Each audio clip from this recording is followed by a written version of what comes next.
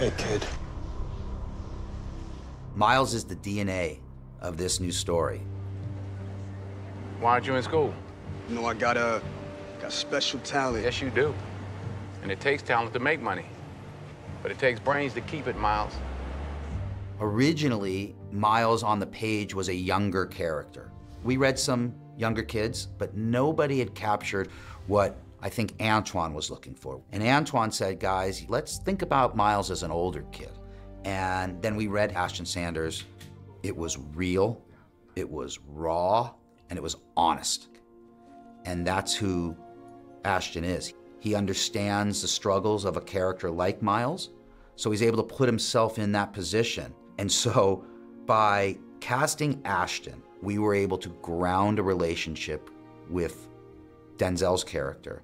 Because in this one, I think Robert McCall is trying to find his humanity, and he's trying to find his humanity within other people. So there's an opportunity for him to give Miles a positive example, but he's a bit hesitant about letting this young kid in too soon. So I was really excited to explore that relationship between McCall and Ashton Sanders' character, Miles. Denzel, Antoine, and I, we all respect each other's work.